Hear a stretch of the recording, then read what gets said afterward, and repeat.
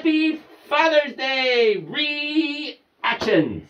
Okay, so we are celebrating Father's Day today, and we are celebrating Father's Day by doing dad jokes, because dad jokes aren't so depressing. Now, I'm not going to do all the dad jokes, because I did those last year, so I will put a link in the description to the bit last year. There's more dad jokes there, so if you just need some more, there will be more dad jokes out there. This is just going to be reaction, so it's just the stuff that happened this last time, this morning and yesterday morning. You may hear a little dinging every once in a while. That's because I had a tablet on my back, and every time it gets to the punchline, it dings.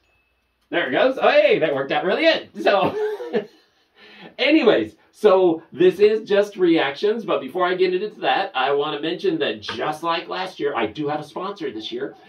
Same sponsor as last year. They make hats, they make belts. All this is for men. They make pants for men. Just remember the name, Bedazzled. It's so good. So anyways, one of the fun things about doing this is that people come up and they give you their jokes too. So I actually got 3 new jokes this time. Well, I got more, but I just got 3 that I decided to add to the repertoire. So what happened to the cat that swallowed a ball of yarn? She had mittens. Why did the bull crash his car? Because he couldn't steer.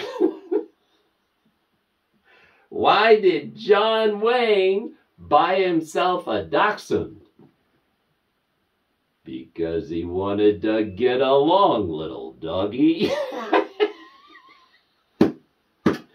Oh, it's so bad. So anyways, always this is fun because we're telling jokes and people are laughing and we're carrying on. You still, every time I go out and I do stuff with people, you get into these really interesting combinations of situations. So I walked into Walmart today, and there was a lady in there that I work with at my major client. And I walked up and over, hey, we do the, you know, go all the way around. I'm just about ready to get out of the store. And a young man says, so, do you remember me? And I said, boy, your face is really familiar. He introduces himself again to me. He is the son of the lady I had met earlier in the store. I was like, I saw your mom right over there. He said, oh yeah, I guess she's in here. And he kind of turned around and she was over there. We're like, hey. So, you know, it's all this synchronicity. So we told some dad jokes. It's great. One of my buddies there, I was telling dad jokes. We were carrying on and carrying on. He finally just stopped one of the guys from the automotive and he said,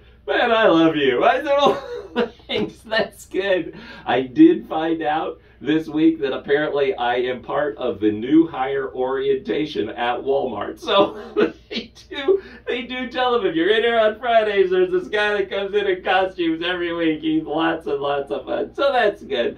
Helps us accomplish all these things. There's only one other thing that I didn't mention last time that I thought, you know, given the styling nature of this outfit, I mean, it's pretty obvious what the effect is going to be on the ladies, but just in case no one could tell, we'll zoom in as soon as the dog gets out of the way. These are my chick magnet socks, so.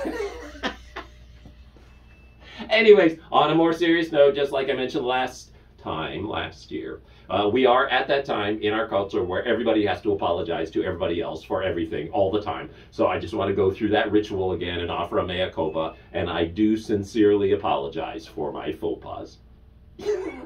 Happy Father's Day.